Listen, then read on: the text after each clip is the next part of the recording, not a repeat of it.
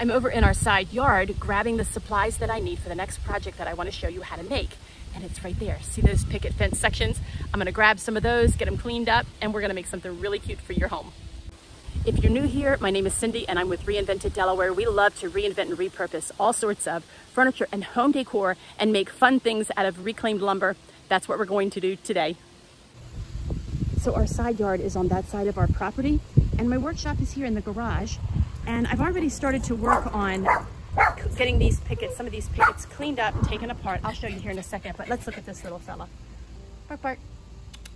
All right, so you'll hear him barking in the background. I've already taken apart one of the sections, and here are the boards leaning over near my my workbench. And if you haven't seen my work area before, this is kind of the state of my work situation. It's just the way that it is.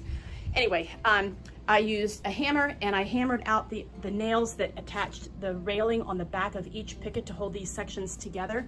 And then when they were all separated and I safely removed the nails, made sure I disposed of the nails, you know, in a safe way, I used a hard scrub brush and some bleach water because these were green. Well, you saw over there, some of this was really pretty green and I wanted to get rid of that. So I sprayed them down with bleach water and a scrub brush, got the hose out, and I just really scrubbed them. Now they're going to sit here all night and just dry. I had to put them indoors, it's getting ready to rain, and they're going to dry, and then tomorrow we're going to make something really fun out of these. So it's the next day, and let me tell you where I am on the project. I went ahead and took all of the pickets, I completely dismantled the sections.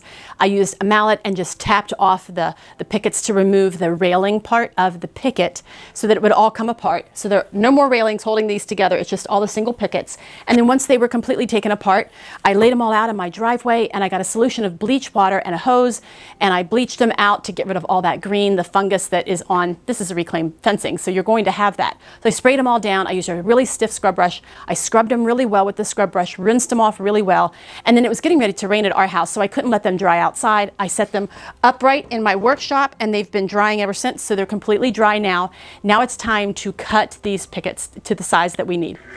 Now it's time to measure and cut our 3 pickets. We're going to be using 3 pickets for the sign that we're going to make today, and I need to measure the amount that I need. For the spot at my home where I'm going to hang it, I think that it's best for my boards to be about 34 inches in length. So I'm just going to use my tape measure at the end of the picket and I'm going to mark the 34 inches. I think that'll be a good size. I'll use my chop saw here to cut the pickets, all 3 of them at the same time.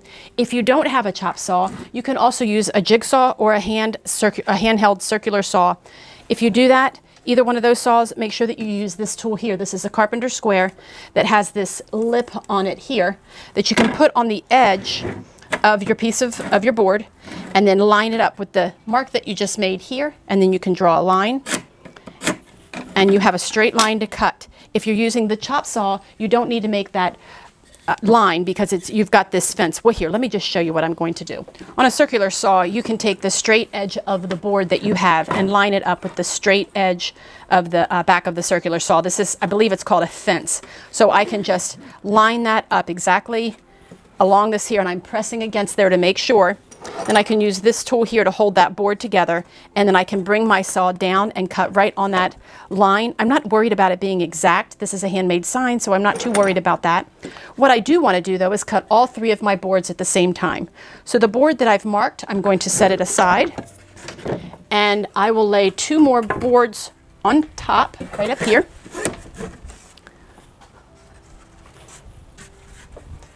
And then down here at this end, I'm going to line all 3 boards up with the one that I marked on top.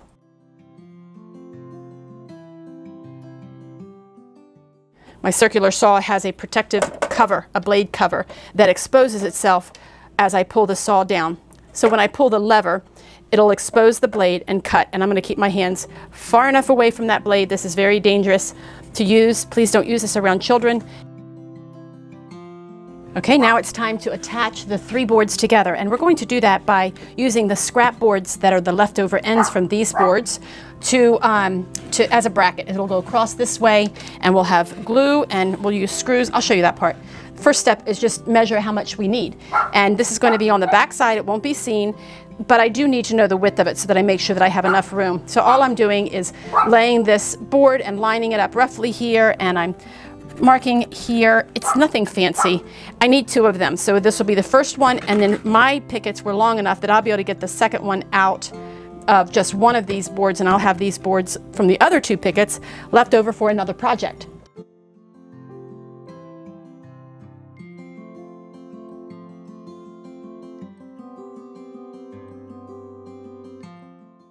I'm going to flip my boards over, and there's definitely a front and a back. This is the front of the board, and it just has the old nail holes. The back has markings from where the railing was originally that I removed, and I don't want that to be the front side. So each one of my boards, I'm going to turn around like that, and I'm going to make sure that they're lined up pretty close. I'm not too worried about perfection here. This is a handmade sign. And I'm bringing them all closely together, and I'm going to hold them together with one of these clamps. These are these squeeze clamps. I'll be sure to link them. They're really handy to have in the workshop. You can move them very easily, excuse me, by just squeezing this here, and you can put this on, and it will be a third or fourth hand for you. And that comes in handy, no pun intended, in the workshop. So you just put it where you need it, and then you can squeeze this and slide, and then you use this trigger to tighten it up. You don't want to tighten it up so much that they pop. That can happen. And I'm going to use 1-inch screws because then I know that it won't go through to the front. I don't want it to go through the front. And I'm going to use some wood glue to just make sure that it's bonded on there really well. And then I'm going to also pre-drill the holes. I like to do that for 2 reasons. It helps the wood not to split when you add the screw, but also I like to use this drill bit. Let's see if I can show this to you here. This is a countersink drill bit. You can see it has a wide cutting head there. So it will actually cut a recess for the head of the screw to sit inside the board. I'll show you up close. We're going to pre-drill 2 holes in each board. Where this board here meets up with the boards in the front, I want to have two screws holding each one. So there and there, you'll see it'll be like a zigzag. And I'm going to pre-drill them first so that I don't split any of the wood, like I said. If you are nervous about this moving, my board is a little bit warped, you can clamp this all together and pre-drill that way. I'm just going to kind of wing it and hold it steady with my hand and put in the first drill mark. Here is the hole that we just drilled. You can see, hopefully you can see, that it has like a recess. That's where the screw head will recess into the wood, and it won't leave a bump on the back. And that is done by that drill bit right there. The countersink drill bit is really the greatest thing because you have the drill bit on one end and then you flip it over. It's called a quick flip, I think.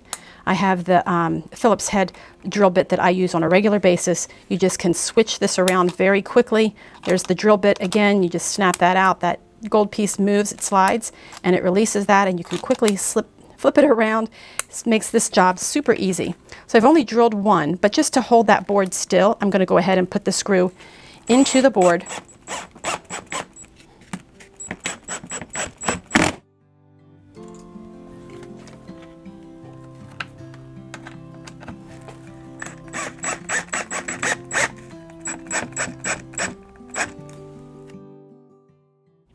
Next, let's put the hanger on. You can see from the front how good this sign looks. It's got the Gothic shaped pickets on one end and the straight edge on the other end. I could mention that if you wanted to alternate these and have this middle board going the opposite direction, that could add a little different look to your sign. For now, we're just going to stick with this plan, but we need to figure out how to hang it. And you can hang it 2 different ways. You can hang it with heavy duty wire. This is a wire I get at the hardware store. I'll put the gauge of the wire down in the description below. I can't remember right offhand, but it's pretty stiff. I can get a whole spool of it for about $10, and I use this wire for a lot of our projects. Or you could use a piece of chain. You could spray paint this black if you wanted. You could leave it silver. You could really do anything with that you wanted. For today, I'm going to use my standard. I use this wire on this project a lot. The other thing that you're going to need is a certain kind of screw. I'll link these down below as well. It has a head on it. Are you able to see this here? I want to make sure that you can see this. It's kind of a specialty screw. It has a wide head on the end of it, kind of like a washer, and you need that head to hold onto the wire once you attach it. You'll see what I mean when we put these in. So I'm going to set that aside. I only need 2 screws. I'll pull the 2 screws out, and we are going to attach the screws in to the boards that we just added to hold it together. It's going to go in the back. I'm going to screw these in, but I'm not going to screw them all the way down yet. I just remembered I should pre-drill that so that it doesn't split. Turn my drill bit around to the screw drill bit, and we're going to pre-drill the holes about middle way here.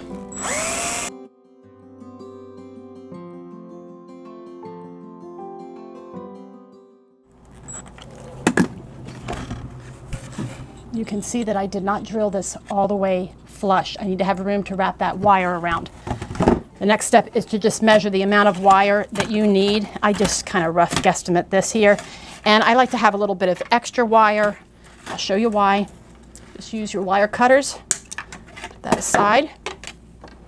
And then I'm measuring so that there's about the same amount of excess on each side. But I'm going to do this on the front. So let's flip this around. I can see the two screws on either side here. There we go. And I'm just doing some rough estimate here. It doesn't have to be exact. And I'm going to wrap the wire around that screw head. So I've got it bent around there. I'm going to give it one nice little tightening around that screw head. Bring the end of the wire to the front. And then I'm going to tighten that screw head down. And you'll see why we need that kind of screw, because it helps to hold that wire down. I have this tail here that's at the end. You can see it's got a little bit of excess here. And I want to keep that, but I don't want it to be straight. So I'm going to use my pencil. Let's find my pencil. Fancy tools we use here. And I'm just going to wrap it around the pencil like this. Pull the pencil out, and I have a nice little squiggly. I hope you can see that against the fencing. Now this edge here can be kind of sharp, so you can also take your pliers and turn it downwards so that it's not sticking straight out. And it leaves this little decorative part. Squiggle.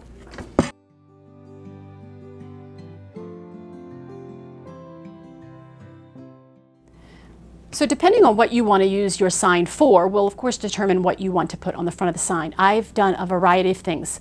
I've done single words like grateful, blessed, thankful. That's just a really nice way. I'm going to talk about how to do that. Don't worry about that. We're just deciding what word we want to use. So you can use a single word like that. You could use a family name, like your last name.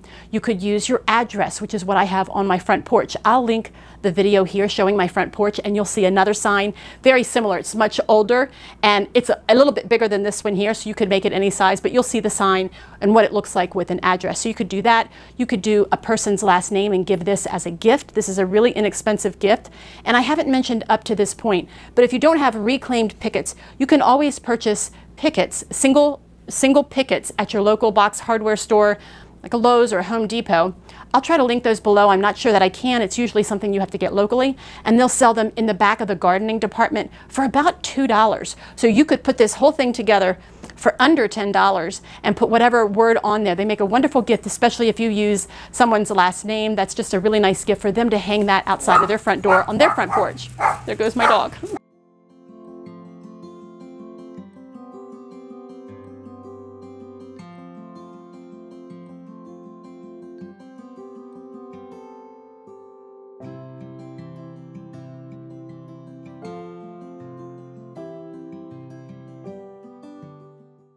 All right, so I got all the weeding done and I've got it on the transfer tape. There's a lot of the Cricut lingo that I'm not really sure of because I've only done a couple of these projects. So I'm still learning. I'm still learning about the Cricut, but it is a lot of fun to use, and it's the precision of it. I mean, you just can't go wrong with that. But I just have to learn and get better at some of the techniques. Now it's time to apply that, to transfer that design over to the sign that we made. And I did want to mention, since mine is reclaimed lumber and it has been painted, I took a fine grit sanding sponge, went over the whole surface just to loosen any paint that might be there. And then I took my shop vac and I vacuumed it really well, because I don't want any of that layer of dust from sanding to prevent the vinyl from really adhering well to the sign. So let's get that on the sign. The first thing that I want to do is move these little wires. I don't want this in my way. Those are the little decorative ends of the wire. I'm just going to move them out temporarily, out of the way. It's nice and smooth, and I'm going to pick up this design. It really worked out well to go on my granite because it just was a good surface to do this on, and I've never done that before, and I think that I will do it again. So all I'm doing here is peeling the transfer tape away from the backing. There we go. And you can see it's coming right off that granite perfectly, so that worked out well. This is a challenge because it's 9 inches this way, but lengthwise it's about 24 inches wide or long. I don't know what word to use there.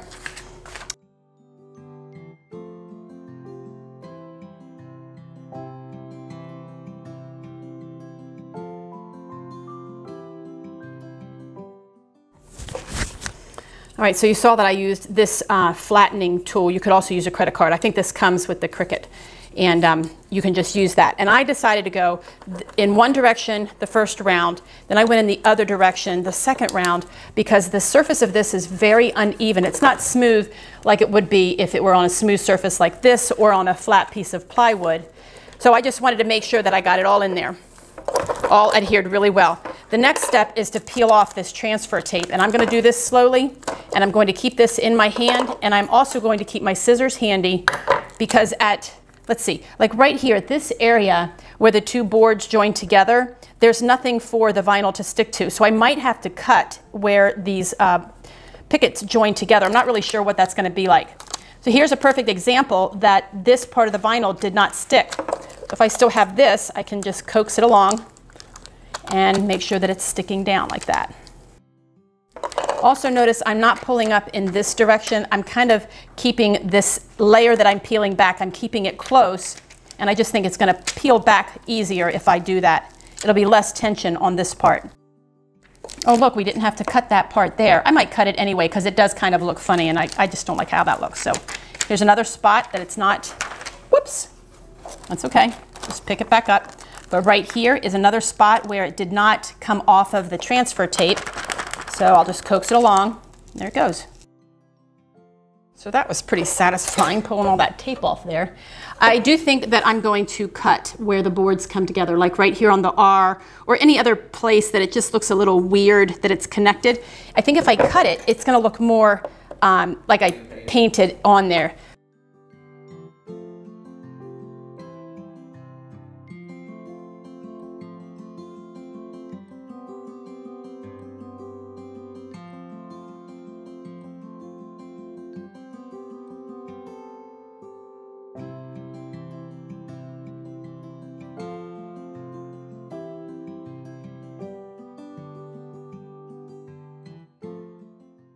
My sign is going to go in our covered breezeway. It's protected from rain, it's not going to get wet, so I'm not too worried about that. If your sign is going outside, make sure that you use a sealer that is rated for outdoors, of course. I'm using Miss Mustard Seeds Milk Coat. This is a wonderful finish. I really do love it. It's going to seal in all the crackling paint, and it's just going to give a little extra protection to some dampness. And I'm using the matte finish, and I love that because it keeps this old worn look while sealing it at the same time. Now this product is interesting. It's thick, like my friend Anna mentions that it's thick like hand cream, and it is. It's not thick or thin at all. Like usually when you use a acrylic sealer, you could pour it. It's actually thin. This is very thick. It goes on really smoothly. I really love to use this, and I'm going to seal the whole piece with this. Right over top of the letters, over all of it.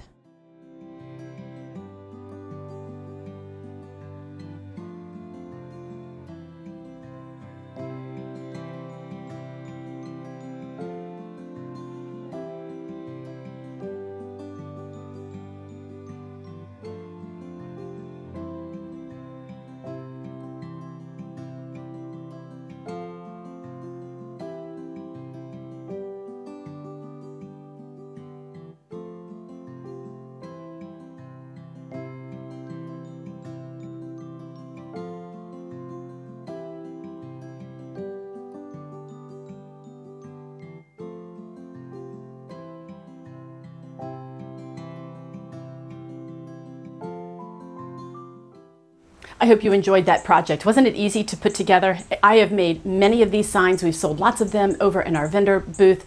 A lot of times when I make a sign like this, I'll use words like blessing or grateful, thankful, words like that, and that turns out just as beautifully. You could do what I did in this case with our last name and representing our family and the year that we started our family. You could also use your street address if you wanted to. If you watch my front porch video, I did a little spring makeover a few videos back. I'll be sure to link it. You'll see a similar sign on our front porch so that anyone that's looking for our home, they would rest assured that they're going to have the right address. I hope you enjoyed this, and if you did, could you give us a thumbs up and subscribe to our channel? We would love to have you join our journey here. I can't wait to share the next project with you. See you next time. Just as I was finishing this video, I had a wonderful surprise happen. I was standing here in my breezeway, and a little mama bird came to feed her baby birds that are living right here in this watering can, right by our back door. We're gonna let them hatch and then close it up so we don't have that anymore. But it is really the sweetest little sound and the little sight of mama bird bringing her food to her babies. And if you listen carefully, you're going to hear those little birds chirping. I hope you enjoy this.